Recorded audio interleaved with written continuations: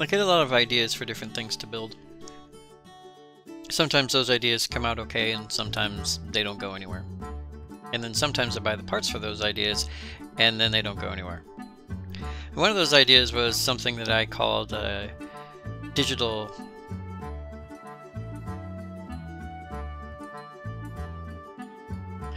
sticky notes. And I bought the parts for it and I never got around to making it. So I figured if I have the parts, I might as well use them for something. So right now what I have is a Raspberry Pi 3 Model A Plus and I believe it is a 6-inch e-ink display from Waveshare.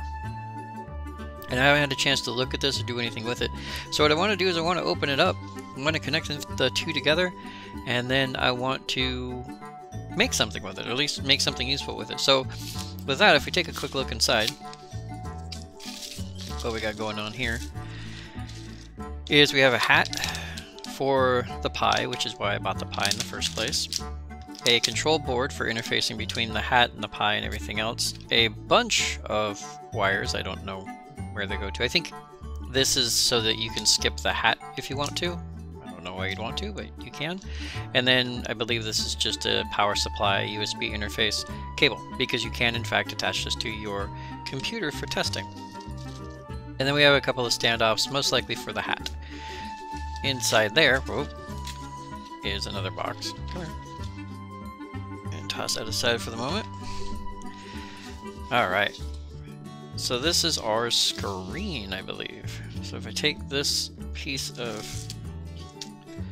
foam out, there it is. There's a little guy. So this attaches to all of that and gives me basically a display to work with. Now I was told that this is fragile because it's just glass, so you have to be very, very careful with it. Not like super massively careful, but you know, don't go bending it. It's not a bendable screen.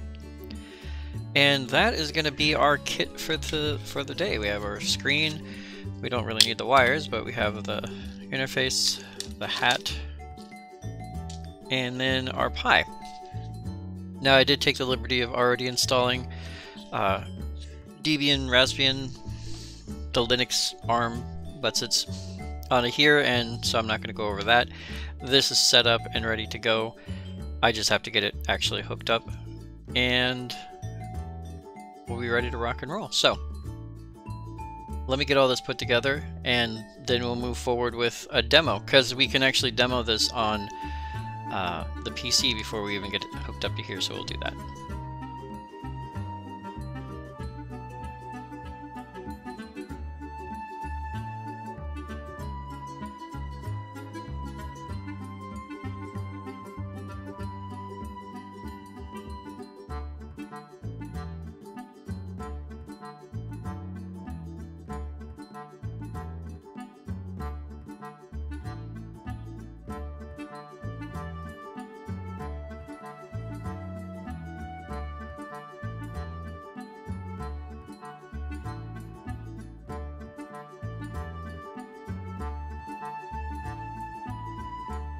Okay, now I have everything wired together, and it is plugged into the computer. And as you can see in the upper right hand corner, there is a demo that is available here. So we're going to go ahead and see if we can connect everything. Okay, so it looks like we have a panel height, panel width, image, buffer address, waveform, so on and so forth. Okay, with that... A few moments later. Okay, so I was able to crash the program, but I wasn't able to get anything to show up on my device. Not a good sign. Okay, so what I've done is I've attempted to run the PC demo for this particular board, and as you can see in the upper right hand corner, it detects the display, but nothing's showing up on my screen. That makes me a little nervous, because then I worry, is the screen broken? Is the board broken? Is there something wrong with my connections? Well, I don't know. But the point of anything is to troubleshoot, so the next step is we're just going to hook up the Raspberry Pi 3. I'm going to SSH into it, and then I'm going to try and see if I can get the board to work.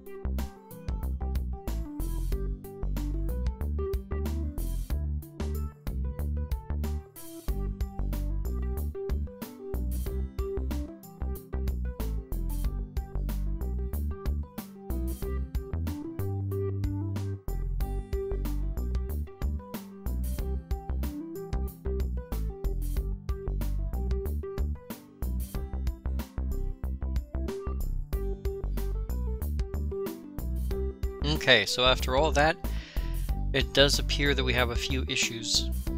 I do have images here that says input exceeds normal display range. Fine, just means that the image might be too big. I saw some images on there that are much larger than this screen can display, even though it can display quite a bit. And then near the end, the biggest problem that I'm seeing is it states start to test frame rate segmentation fault. Segmentation faults make me nervous. In this case, I don't know whether it means the screen's segmenting or the file is segmented improperly. It's hard to tell which. So I'm going to have to do a little troubleshooting, and since there's very little reason for me to record that, we're going to go ahead and take a short break, and we'll be back when I've found what's going on. Alright, it took a little bit of time, but as you can see, there is now an image on the screen, and I will explain what I had to do to get that to work. And the fact it only took me about an hour, but that was a rather long hour when nothing's working for you. So, first of all, the code that Waveshare provides for this particular board and screen does not function. At least it does not function for me. I get a segmentation fault, which is Linux speak for you tried to do something I didn't want you to. It is using C code, and it is attempting to register a very specific memory address. I believe Linux on its own, as far as I can find, doesn't like when you try to do that, and it literally stops the program dead. Nothing I can do about it. So I went online, and there was a gentleman who was kind enough to write a control testing scheme for this particular board, specifically for the 6-inch screen, which is what I have, in Python. And I was able to get it to run, and it was sending data to the board as it was supposed to, but nothing was still coming up on the screen. And I will show you what that looks like. That looks like this.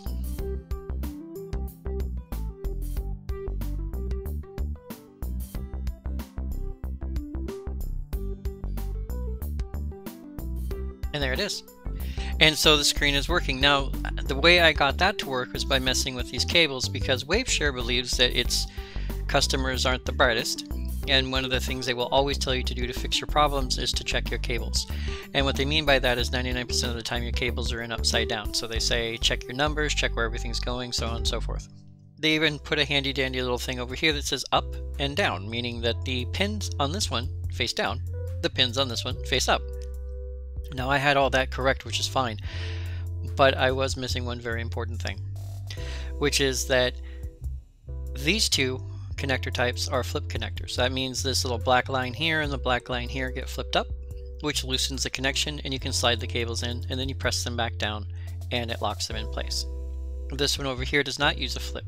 It uses a slide, like a tray. I did not know that, so I had very gently forced this cable into place, and it wasn't making a decent connection. It was in there all the way, it just wasn't making a connection. So I finally pulled the cable out, and as I pulled it out, it pulled the tray with it. And that's when I realized what type of connector this was. So I pulled the tray out fully, I put the cable in it, I pushed the tray in, and voila, it works. So it's very important when you're troubleshooting things like this to understand that it's not always one thing, it can be multiple things. In this case, I found software that worked because the software I was using did not work, even though it was from the manufacturer, and then it still wasn't working, which means my software error had been fixed, but my hardware error was still a problem, and that was just because of user error, because I didn't realize the type of connectors I was using.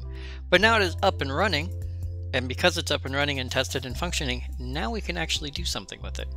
So that's going to be our next stages. We're going to pull up some code and we're going to see how this works. And we're back. And oddly enough, that took a lot longer than I expected it to. My Python skills are not as good as I'd like them to be, so I had to take a test program and then utilize that to make what I wanted. However, I was able to do so. So if I take a quick look here and we run our program, we can see what's going to happen.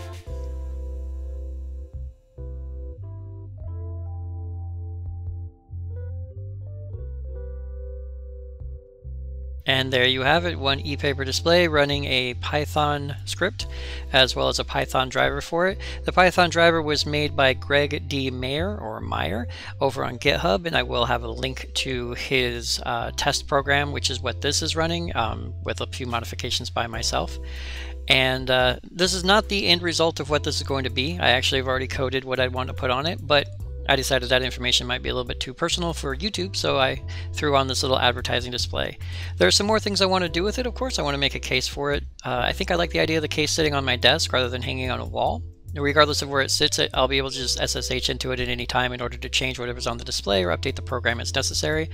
I also like the idea of making the case see-through, or possibly some kind of wireframe case, because I like the lights, I like the electronics, I like how it looks bare bones. It's just, it needs more rigidity in order to stay safe and to have a place to store it. So that is on my list of things to do. But for the purposes of this, I encourage each and every one of you who is even curious about ePaper displays to go out and pick one up. Pick up a Pi, any kind of board, an Arduino, whatever works for you. You can grab a hat like I have here.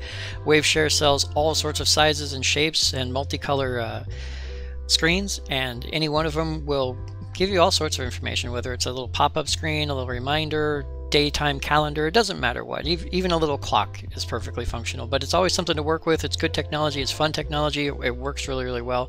And so I absolutely encourage everybody to go out and grab one and try to program with it. I learned how to do this in one day with my limited Python skills and a quick internet search. It is not as hard as it looks, I promise. The worst problem I had was the cables, and that was a physical problem rather than a mental one.